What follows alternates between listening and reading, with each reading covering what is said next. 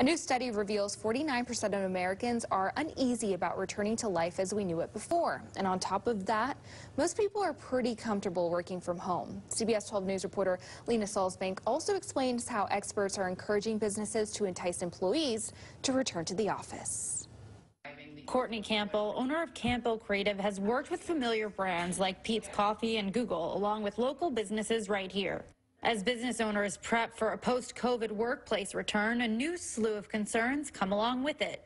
There's kind of two types of clients that are coming to us. Some of them have literally had their businesses closed for almost a year now, and others have kind of gradually had staff kind of trickling in and out throughout the latter months of where we are in the COVID scene. And those brands are really talking to us more about how do I make my workplace some spot that is engaging and attractive. According to an American Psychological Association study, 49% of adults feel uneasy about returning. Not to mention, many Americans are now enjoying the freedom that working remotely gives them. The bigger concern that I have people coming in and talking to us is, regardless of how safe I make my office, I'm still having a problem attracting new staff or bringing my old staff back because they have been accustomed to certain lifestyles. So how can businesses conquer safety techniques while touting a fun and enjoyable return?